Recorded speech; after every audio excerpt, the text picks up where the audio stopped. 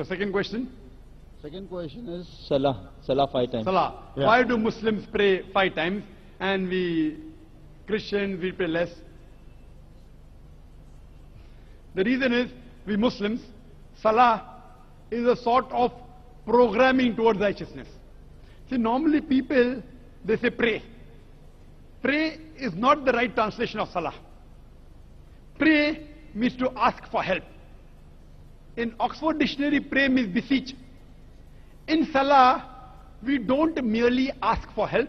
Besides asking for help, we are getting guidance from Allah subhanahu wa ta'ala. In other religions, they only ask for help. In Islam, besides asking for help, we are getting guidance from Allah subhanahu wa ta'ala. For example, if the Imam, after Surah Fatiha, he recites the verse of the Quran, of Surah Ma'idah, chapter number 5, verse number 90. Ya ayyuhalladhina amanu, O you believe, innamal khamru wal maisuru, most certainly intoxicants and gambling. Wal anzabu wal azlamu, dedication of stones, divination of arrows, rijsum min amali shaitan. These are Satan's handiwork. Fashtanibu lalakum tuflihun. Abstain from this handiwork that you may prosper. Here we are getting guidance from Allah subhanahu wa ta'ala in our salah that don't have intoxicants, don't gamble, don't do fortune telling, don't do idol worship. These are Satan's handiwork.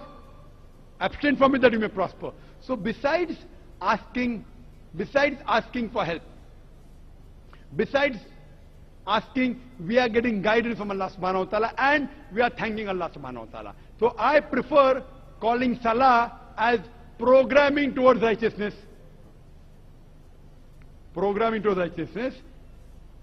And if we analyze today, the amount of evil we see around us, you know, bad things happening, evil thing, obscenity, cheating, there are high chances that we can get deprogrammed.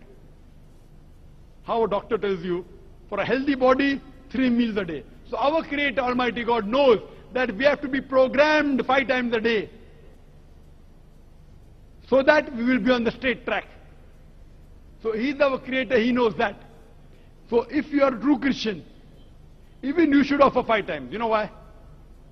Because if you read your scriptures, the book of Exodus, the book of Acts, like how we do ablution, Surah Ma'idah chapter 5, verse number 5, that you have to wash your hands, wash your face, rub the head with water, and wash the feet up to ankle. Similarly is mentioned in the book of Acts. Similarly in the book of Exodus, that Aaron and Moses, they washed their face and hands before they appeared in front of the Lord.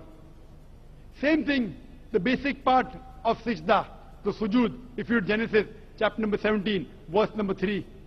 It says that Abraham fell on his face and prayed to God. In Numbers chapter number 20, verse number 6, Aaron and Moses, they fell on their face and prayed to God. Joshua chapter number 5, verse number 14, Joshua fell on his face and prayed to God. If you read the Gospel of Matthew chapter number 27, that Jesus Christ, peace be upon him, in the Garden of Gethsemane, he took a few steps forward and fell on his face and prayed to God. Can an acrobat fall on his face and pray to God better than the way we Muslims do? When we do sujood, we put the highest part of the body, the forehead, on the lowest part of the ground and say, glory be to Allah, the Most High. Glory be to Allah, the Most High, thrice. So all the prophets of the Bible, they prayed the same way as we Muslims pray. And Jesus Christ, peace be upon him, said in the Gospel of John, chapter number 16, verse number 12 to 14, I have many things to say unto you, but ye cannot bear them now. For he, when the Spirit of truth shall come, he shall guide you unto all truth. He shall not speak of himself. All that he hears shall he speak. He shall glorify me. Now Jesus Christ, peace be upon him, said that wait for the Spirit of truth shall come. Wait for the Spirit of truth. Talking about Muhammad, peace be upon him. And there are various references of Prophet Muhammad, peace be upon him, in the Old Testament as well as the New Testament. If you read the New Testament, in the book of Deuteronomy, chapter number 18, verse number 18, in the book of Deuteronomy, chapter number 18, verse number 19, in the book of Isaiah, chapter 29, verse number 12, in the Song of Solomon, chapter number 5, verse number 16, all of these references speak about the coming of the last and final messenger, Prophet Muhammad, peace be upon him. Even in the New Testament, Gospel of John, chapter number 14, verse number 16, Gospel of John, chapter number 15, verse number 26, Gospel of John chapter number 16, verse number 7, Gospel of John chapter number 16, verse number 12 to 14, all of these references speak about the last and final messenger, Prophet Muhammad, peace be upon him. So if you're a true Christian, if Christian means a person who followed the teachings of Jesus Christ, peace be upon him, we Muslims are more Christian than the Christians themselves.